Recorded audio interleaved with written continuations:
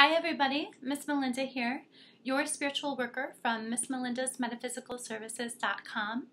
I'm going to take a moment today to talk to you a little bit about candle magic and fire magic. Surprise, surprise. I'm sure this topic is going to come up many more times. It is what I do, it is what I specialize in, and there are a lot of different things within this topic to address. So two things that I'm going to address in this video are loading vigil candles. I did speak about this in a previous video, but there's a couple of follow-up details that I need to address here. And then the other thing that I'm going to talk about is just some basic tenets of working with fire, respecting fire, and different things that can happen when you are working with fire and candles. So starting off with the vigil candle, I talked about loading vigil candles, and I talked about the fact that some people like to poke holes in the top of the vigil candle. I have one here, it's burning, so let me be careful. Some people talk about actually poking holes in the top of the vigil candle to load it with your herbs or your powders, and they feel like that's a good way to let the herbs and powders soak down into the candle. And I don't do that, and one of the reasons that I don't do that is because I feel that it interferes with the wick. It will interfere with the way that the candle burns. I also don't do it because I feel like it isn't necessary. The reason it isn't necessary is because with the method that I use, as the candle burns and heats up, I don't know if you can see some of the wax here. So this candle has already been burning for several hours today, and you can see how far down the wax has heated up and is melted so far. As that happens, all of those herbs or powders that I've used to load this candle are actually sinking down into the wax. And you'll see that as these candles progress, you can see herbs coming down like this far into the candle, you know, nearing the bottom of the candle. So it's a very effective method to just put the botanical blends or put whatever your loading powder is on top of the wax before you start it, and then seal it with a small layer of wax or a thin layer of wax there. The reason that you seal it with a thin layer of wax is not necessarily to hold it in, but so that it will burn well and so that it will integrate with the other wax in the candle as it burns. So I just wanted to talk a little bit about that because there seems to be some confusion. Okay. Thanks for your patience. The other thing that I wanted to talk about are just some common things to do with respecting fire, being in tune with the energy of fire. Obviously, fire, it can be a dangerous thing. Just because we are spiritual practitioners or root workers or witches does not mean we are immune to the fact that fire is dangerous. In fact, I would say that it's even more important for us to have respect for the energy of fire, to be connected to that, to pay close attention to it, and to cover your practical bases. So I've had a lot of questions about like how to attend to your fire, how to put your fire out, things of that nature. So the first thing that I want to address is do not ever leave a candle burning unattended.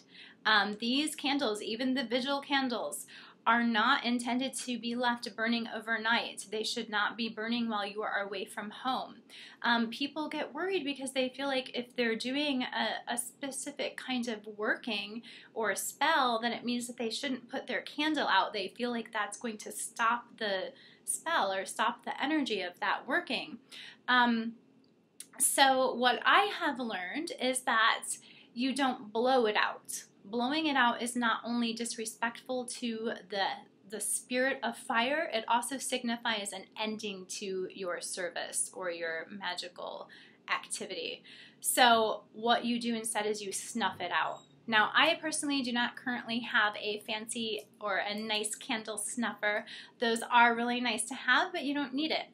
Some people just use a wine glass. Some people just use really anything that you have around that can snuff out a candle flame or restrict the oxygen flow of a vigil candle to prevent that flame from burning. And quite honestly, what I use is a coffee can, and I just put it over the top of my vigil candles and wait until the oxygen flow is restricted and the fire goes out. For the other candles, like this taper candle that you see burning behind me on that sweetening jar, I actually just wet my fingers and put the flame out with my fingers, and that's just what I've always done. It's what I'm comfortable doing. So that is how you can put your fire out when you are not specifically working with that candle rather than blowing it out. It's okay to put it out each night or each time that you leave your house, and then just relight it as soon as you can. If you're going to have your candles burning in a room that you're not going to be in all the time, make sure that you consistently check into that room. Make sure that you are keeping your eyes on those candles periodically. The reason that I say that is because obviously it's very important to respect the power of fire. It can be a dangerous element. It's a powerful element, and therefore it's also a dangerous element. Just because you're doing work for a positive purpose, or just because you may have strong spiritual tendencies, or you may be powerful in your practice, does not mean that you are automatically protected from dangers or mishaps. In fact, all kinds of things can happen with these candles, and I have seen them happen.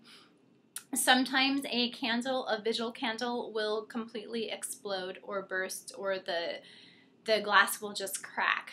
I've seen it explode, I've seen it crack, I've seen it shatter, I've seen candle holders become completely engulfed in flames for no apparent reason. That happened to me once with a brass candle holder. There are many times when these things will happen when there seems to be no physical reason for it to happen. And there are spiritual meanings behind those kinds of events. Sometimes it's a positive sign, and sometimes it's a negative sign. Most often it means a breaking up of negative energy, or a releasing of an obstacle or blockage. So a releasing of a negative attachment or negative energy. It's a sign of clearing in a circumstance.